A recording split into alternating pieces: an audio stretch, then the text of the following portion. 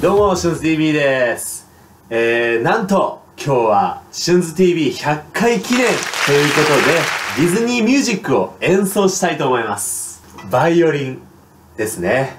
さあ、では演奏したいと思います。ごめんなさい。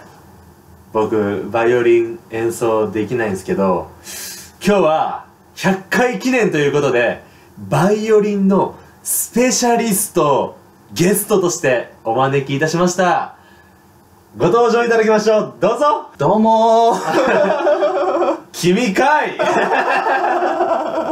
ごめんなさいね、ベタベタな登場のシーンをどうもーやりたかったわけですけども、本日のゲスト、一ノ瀬海に来てもらいました。よろしくお願いします。マジシャンなんですけども、実は、例えば僕マジシャンですけど、モノマネの特技があるように、なんと、バイオリンが特技ということで、今日は、100回記念に合わせて、はい、ラプンツェルの輝く未来を演奏していただきたいと思います。よかったらぜひ、はい、この部屋に合わせて、そうですね。輝く未来を。はい。輝く未来を演奏しながらですね、今までの、SHUN'sTV 100回目ということで100個の動画があるわけです。3つ消しましたけど、3つか4つ消しましたけども、そうなんですね。消した動画もありますけども、ほぼ100個動画があるわけですので、それの、総集編ということで、映像を流させていただきたいと思います。わかりました。じゃあ、一つだけ、100